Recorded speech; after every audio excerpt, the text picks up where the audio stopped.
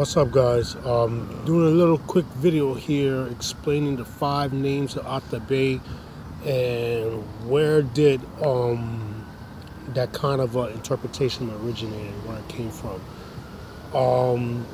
Sources I'm going to use for this is it's a great book, has a lot of comparisons on the text of Pane, and it's called Mitologia, Taina or Eyeri, Ramon, Pane y la Relacion sobre las Antiquedades de los Indios, and it was edited by Angel Rodriguez Alvarez. I'll post a screenshot of that book, and also an account of the Antiquities of the Indians by Juan Arrom. So those are the sources that I'm going to be using for this. Okay, so we're going to get into where does the interpretation of the 5 names of Atabey originate from. So that usually has to deal with the attributes of the Divine Mother. It can also deal with the attributes of the indigenous woman's sexuality,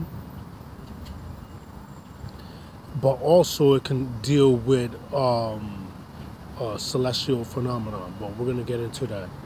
Okay, now the first reference of this, it comes from Peter Martyr de Angahira from his Decadadas, book 9 chapter 4. Okay, and in the book Mitologia, Taina or Eyeri, you can find that in page 327, where they cite a quote from his book Decadadas. Okay, and according to Peter Martyr, he says the same God says that he has a mother called by these 5 names: Atabey, Mamona, Wakarapita, Eyeri, Guimosa. Okay, once again, this is what Peter Martyr says. The same God says that he has a mother called by these 5 names. Okay, so now we have a reference where the 5 names of Atabey comes from. Okay, as it is first cited by Peter Martyr, and this is where we find writers such as Sebastian Robert-Lamarche. They add an emphasis towards that interpretation. Okay, but on top of that, Alfonso de Eula in Las Casas, they have a different interpretation, which kind of makes it confusing, and I'm going to explain it thus. Okay, now this one is from Alfonso de Eula. They hold that he is in heaven, immortal, and that no one can see him, and that he has a mother, and that he has no beginning. And this God they call Yokahu Bawad Marakote, and they call his mother Atabey, Yermel, Waka, Pito, Suimako, which are 5 names. Now, in this text, he doesn't clarify that these are the names of the Divine Mother. Okay? Las Casas makes this even more confusing when he writes, God has a mother whose name was Atabey, and his brother Waka and other relatives in like fashion. Okay, so in this we have 3 different interpretations in relationships to the names of Atabey. So the only way we can clarify this is to try to linguistically break down the names. Okay, now one point that I want to make out, and you can find this in the Antiquities of the Indians, footnote number 5, right? Juan Arrom, he says, a free translation of the above epithets, more attentive to their sacred character than to their literal meaning. Okay, so when you read the Antiquities of the Indians, Juan Arrom doesn't give a word-for-word breakdown in concerns with the names associated with Atabey, right? So once again, he says a free translation of the above epithets, more attentive to their sacred character than to their literal meaning, would read thus: Mother of the Waters, Lady of the Moon, the tides in maternity and universal mother. Okay. Now, let's get into breaking down the names. All right. Let's start with Atabey. Okay. Eula records Atabey. Peter Martyr Atabeda. Okay, so we see that they're similar names. All right. You can compare it to Ate, mother, Atumwa, the beginning, Adebehu, belly, womb. Kalinago has Atatabo, which means the feminine principle. We see Renee mentioned that a lot. Also in Lakono, they have the word Ire, to be married. Suriname, they have Eyeri, okay, which also means to be married. Okay, I believe Lakono has the word Itabo, which means lagoon or pond. And in this sense, Atabey or Atabeda can symbolize the cosmic mother, or it can symbolize the first mother, okay, or the mother of the primal waters. Okay, so let's move on. Okay, Waka and Wakarapita. Okay, Waka was recorded by Eula, also by Las Casas, and Wakarapita we see is recorded by Peter Martyr. Okay, you see the pronoun wa, meaning our, the car, kati or kachi, moon. Angahira records apita. Okay, Eula records apito. Now in Kalina they have the word apita, which means to ripen, to become ripe. Okay, which is very interesting.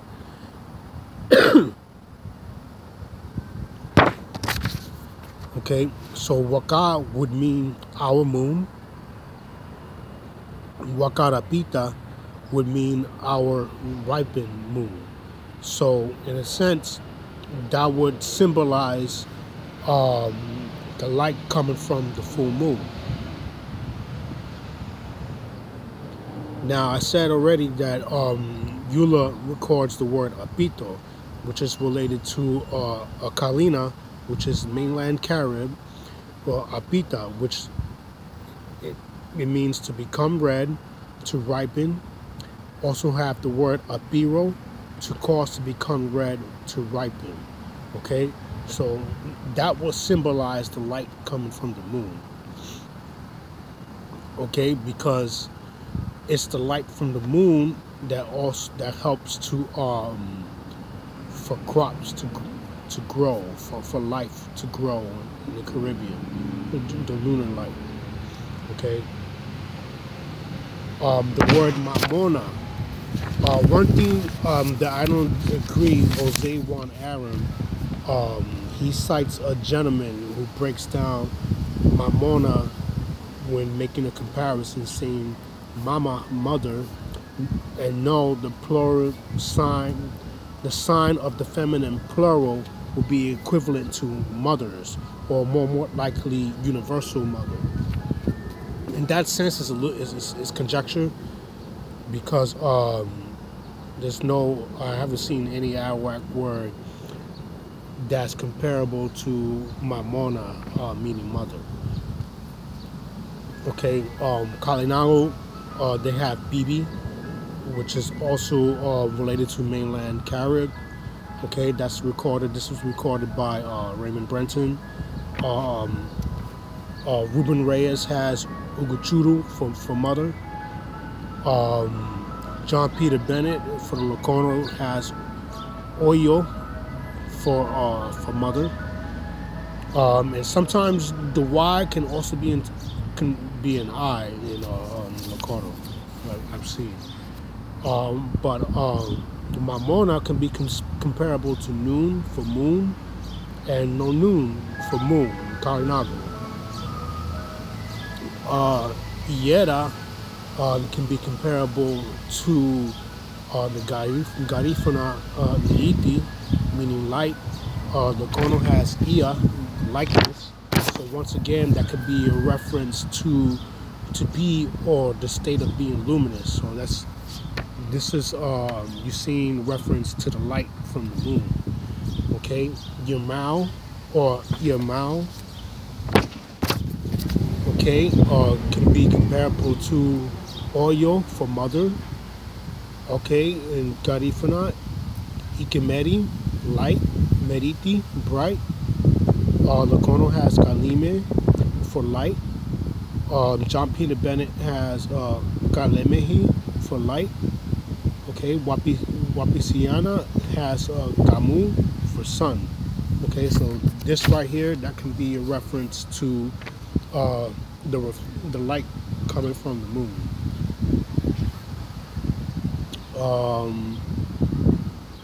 Another one we have is Guimosa.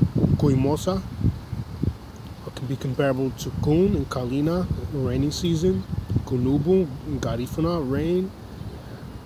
Kuma and Kalina, flood, to be high tide. Soka and Kalina, cause to pour down or raining heavily. Suimaku can be comparable to Huya, rain. Now these last two were kind of a little hard to break down because the way that the words were recorded. Now Guimosa and Suimaku, when you look at them, they look similar, but what makes it confusing is Eula records it ZUI and Angahira records GUI, but they both have the root Uima, okay, which sounds like Huya for rain. All right, so with Suimaku, can also be comparable to Oni for rain, or Ko, which could be the negative not. So in Suimaku, in this sense, could symbolize no rain or drought. Now, please keep in mind that I'm not a professional linguist. I'm just doing this as an independent researcher to try to make it more understandable for general readers who don't have access to books, and to make this a little more comprehensible to those seeking understanding of their heritage and ancestry. Now, one thing to keep in mind in comparing, okay, you see Eula records Atabey, Yermau, Waka, Abito, Suimaku. Okay, Peter Martyr, he records Atabera, Mamona, Wakada, Bita, Eyeri, Guimosa. Okay, which we see the names are a little different from what Eula recorded. But we see that these names have a celestial connection. It could mean in the sense that what the ancestors were trying to describe, that which brings life, okay? And also, these names can relate to the name Yukaho Bawa Parakote. Okay, we see in a Taina hierarchy that he has the longest title, okay? So he can be like the grand creator, because one thing we got to keep in mind, two symbols that were very important in the Taina world is the yuka, which was the stable used to create kasabe, and we see that in order for the yuka to grow,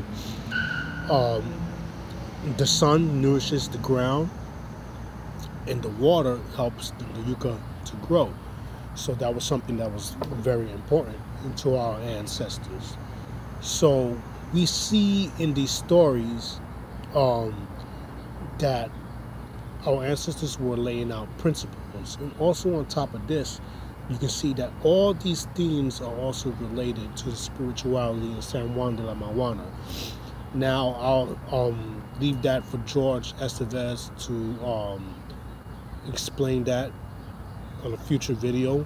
You can also check out his article on Agua Dulce, which I'll also put a link on this video. This is very important to make that connection, because we see that all of these things are relevant in terms of the spirituality. And with that, when you pursue the language, it's going to give you more understanding, and you're going to see things coming to light when you compare words. And from comparing words, you're going to have a better understanding in what was being told in the story. Because a lot of times in the story, the way, for example, how Alfonso de Yula, he writes his translation from what Ramon Pane was explaining of our ancestors. His style of writing is very obscure, so it can be very confused. So the only way that you're going to get an understanding is by comparing other stories, and then from that, you know, comparing other words to try to make sense of what was being said, because there's a lot of times that he makes a lot of mistakes.